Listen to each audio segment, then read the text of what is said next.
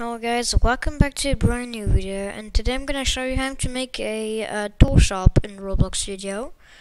So first off, add a screen GUI and start a GUI. You can rename it to shop GUI if you want. Then add a frame.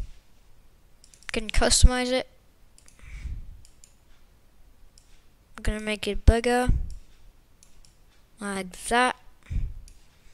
So now we can add a button. So this is gonna be the open shop button. So if you just look at this quickly, like that.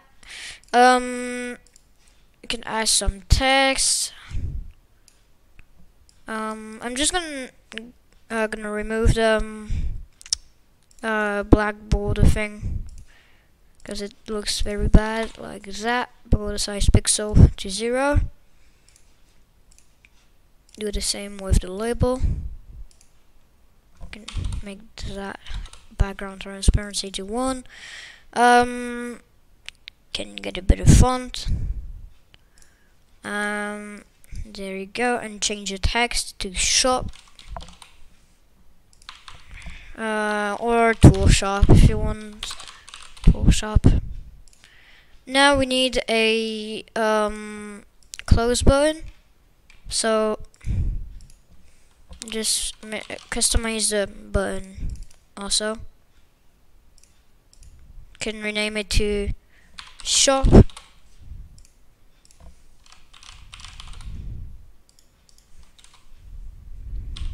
Like that. So now that we have our frame, let's add another text button for the close button, so we can close the frame whenever we want. So we can change the text to X, so it looks like a close button.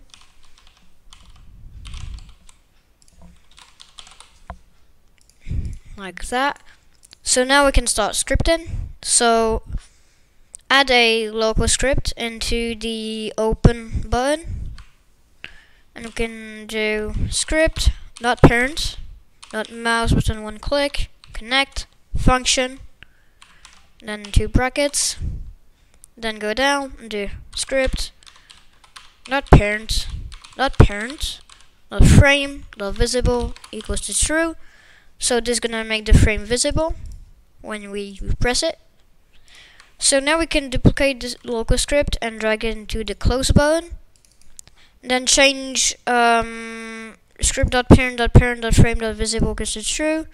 You can do script.parent.parent, so remove the frame, and change true to false. So when we press it, it just disappears.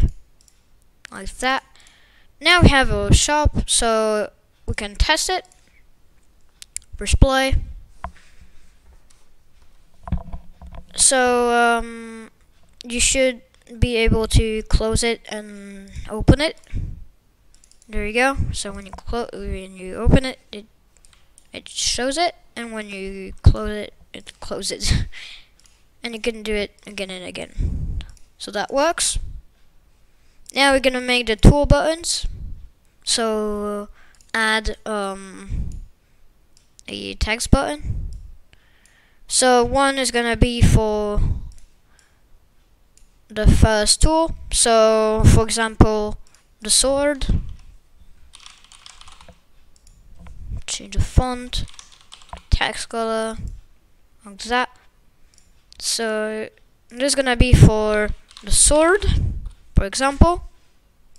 Rename sword to your tool. Like this, that's cool. Now I can duplicate the script, the button, and you can change the text. So sword to pistol, and you can do it again, and you can change pistol to, for example, sword 2. Actually, I'm gonna make sword 1, sword 2, and sword 3. So we have tree sword, like that. So now we have our 3 buttons. So what we can do now is in replicated storage, add a remote event, and I can rename the remote event to sword1 event, and duplicate it again and again, and change sword1 to sword2 and sword3, like that. Now we have our 3 remote events. Now we can add a local script into each buttons, and we can do game.replicated storage .sword1. Actually no, sorry. So write script .parent .mouse in 1 click connect function 2 brackets, and you can do game .replicated storage .sword event 1 file server, like that. So it should looks like this. Now you can close this off, and you can duplicate the scripts into every buttons, and change sword1 event to sword2 event, and the same for the third one. So sword3 event, like that. Now we have our scripts done. Now what we can do is add a script into script service, so a normal one, and you can rename it to buy tools, like that. So now what we can do is write game.replicated storage .sword event 1 .onClient event onServer event, sorry, connect function and player, like that. And you can write if player .leader stats .coins .value equals to the price of your tool, so 10 for example. Then player .leader stats .coins .value equals to player .leader stats .coins .value, and then minus 10, like that. So that's it for now.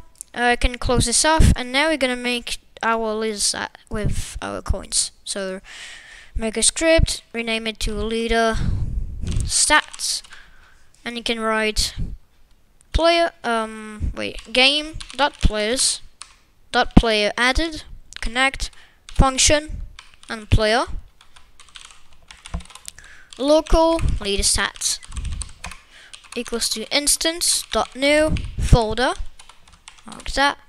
Leader stats.name equals to speech marks leader stats, and then leader stats.parent equals to player. Now local coins equals to instance.new, then int value, then coins.name equals to coins with a capital C, and coins.value equals to 100. You can add a quick note like this number is the coins you have when you start the game, like that. Also in the script, if you want to add a quick note like that, you need to do like 2 things like that, and you can start saying your text. Yeah. So coins. So go down and do coins.parent equals to leader stats. Yeah, that's it. Now we can close this off. And now what we can do is go to the toolbox and insert our sword. So sword. We can add this one. And that's already good. Now we can change the color so we know okay, the thing.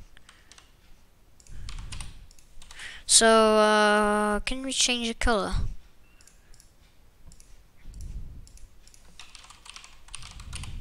Yeah, we can. So we have our neon one. Why not? Have it one. So this is gonna be the sword 3. Now the sword 2, which is gonna be, I don't know what color. Yellow. That's good. And the other one, 2 different color.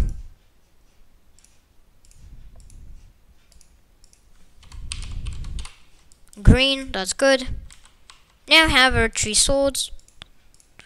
What we can do now is rename them to sword 1, sword 2, and sword 3. Now we have our 3 sword. So now drag your tools in server storage, and you can go back to the buy tool script. And you can do game.server_storage.sword1 clone.parent equals to player.backpack. So when the remote event is going to be activated, it's going to check if the player has enough coins, and if the player does, then he gets the sword. Now we can duplicate this and drag it and do it 3 times. So I mean the number of your tools. So change sword 1 event to sword 2 event and sword 3 event. Then change sword 1 to sword 2. And sword 3, like that.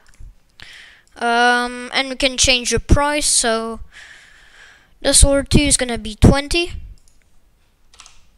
and the 3 is gonna be 30, like that. So that's good. And now we can test this off. So we can close this frame, and you can play it. Now it should work. So when you click the button, you should get it. So as you can see, we have 100 coins. So I set the coins to 100 so you can actually buy them. And click the buttons. Doesn't work for some reason. Wait. Okay, so I just realized a mistake. So go in your buy tool, and here it's not equals, it's is higher or equals to 10. So do it everywhere, like that. Now it should work.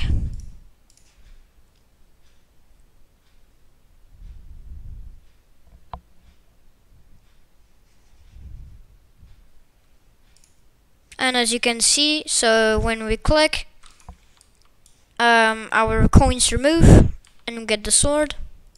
So I got the sword, the green one for $10, like 10 coins, and the sword 2, which is the yellow one, for 20 coins, and this one for 30 coins. So as you can see, when I buy the swords, I get my cash go down, and I get the swords. So that's how you make a working Tor GUI.